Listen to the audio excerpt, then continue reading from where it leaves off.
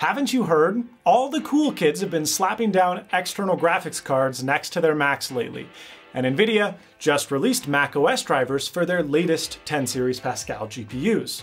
Look, everyone is super excited, but in typical Snazzy Labs fashion, it seems time to crash the party, because things aren't as great as they sound. Before we talk about individual graphics card performance, and before you run out and buy a bunch of new gear, it's important to know that there are some major caveats.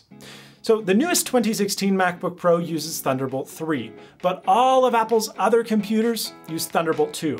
Now it's important to know this because Thunderbolt 2 only uses PCIe by 4, which means you're only getting a fraction of the GPU's performance, usually from 50 to 80% depending on the card you're using. So in short, Thunderbolt 2, which is likely on the Mac you own, is a huge bottleneck. Now Thunderbolt 3, which again is on the new MacBook Pro, and we can assume all future new Macs, offers more than 90% GPU performance, which is amazing. But it's not all ponies and rainbows, because as Dave 2D explains in his wonderful video, getting eGPUs to even work in the first place, and then to keep them working after even just the most minor of OS updates, is a complete nightmare. And it's even worse on Thunderbolt 3 than it is on Thunderbolt 2. As if that wasn't bad enough, each Mac model has its own weird quirks. For example, my 2013 Mac Pro works great in macOS with an eGPU, but the machine refuses to boot into Windows with the card attached. Conversely, my 5K Retina iMac is wonderful in Windows, but it will not work in macOS. There are very few Mac models, be them laptops or desktops or what have you, that will work in both operating systems. What I'm trying to say is that Apple does not officially support eGPUs, and it shows because it is a huge pain in the rear to get working. So let's say you're foolish like me and cost incompatibility doesn't bother you. What kind of performance can you expect? Well, I'm going to talk about gaming and GPU accelerated video editing with Final Cut Pro and Adobe Premiere. Starting with gaming, and chill out PCMR people, we're gonna get to a conclusion that you will very much enjoy, so quit worrying on the keyboards, you haven't even talked about anything yet. Unigine Heaven reveals unsurprising results. The more expensive cards yield higher frame rates than the less expensive cards. However, they only perform at about 55 to 60% of what they would on a PC.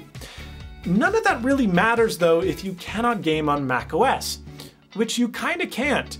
A combination of Microsoft's proprietary DirectX, Apple's history of putting super low-end GPUs into their Macs, and Apple's weird refusal to support the Vulkan API means that very few games get ported to macOS.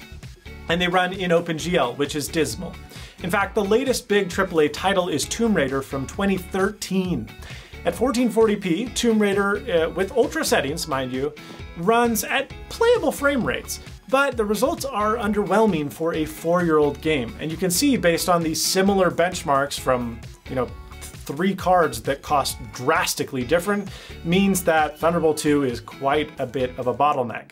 Now, if you own a Mac that can boot into Windows, and you still want an eGPU, you can see from a video that I did last year that it's possible to get decent results. But don't try. Save yourself the headache and the cost of an eGPU and just build a PC. Even better, build a hackintosh so you can dual boot into macOS to do your work, and then when you want a game, boot into Windows, and you'll have zero problems and maximum performance.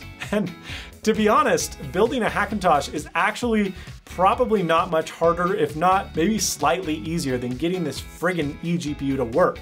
And stability of a hackintosh is arguably much better than that of an eGPU. I can update my hackintosh without any problem. Every single update, I've had to re-go in and change stuff with this. It is a nightmare. So Mac eGPUs only make sense for one crowd, and that is video editors. Even then, it's borderline. I created 2 benchmark videos in both Final Cut and Adobe Premiere. I added a lot of effects and stabilization to create a complicated timeline where the GPUs could really do their work. Now in Premiere, the 980 Ti actually exported more quickly than the 1080 Ti. To be fair, the NVIDIA drivers are beta, but they're either crappy drivers or Adobe needs to optimize for Pascal on Mac, because a 2-year-old card should not be faster than a brand new card that costs 3 times as much. That said, the cards certainly helped create a faster export. Surprisingly, the AMD RX480 actually did really well using Apple's Metal API that Adobe Premiere supports as of the latest macOS update. In Final Cut, which does not support CUDA, the NVIDIA cards have to run in OpenGL, and they barely match the performance of the weak sauce 4-year-old AMD GPUs that are in my Mac Pro running on Metal. However, you will see yet again, the RX480 comes in first place with 15% faster export times thanks to the Metal API. So for video editing, forget NVIDIA. In both Premiere and Final Cut, the RX480 is by far the best value. However, whether or not $500 plus costs for the card, the Thunderbolt cable, and the eGPU dock is worth a mere 15% performance boost is up for you to decide. In summation, if you're on a Thunderbolt 2 Mac, avoid eGPUs entirely. If you're on a Thunderbolt 3 Mac, I would strongly suggest you reconsider, because getting the thing to work and to keep it working is a bit of a chore. Let's hope that Apple finally starts to give a crap about high-end graphics, because until then, the best options appear to be run Windows or a Hackintosh. I'm Quinn of Snazzy Labs. If you liked this video, you know what to do. If you didn't like it, you didn't make it to this point, so who gives a crap? There are more videos. Click those. They're awesome. And as always, stay snazzy.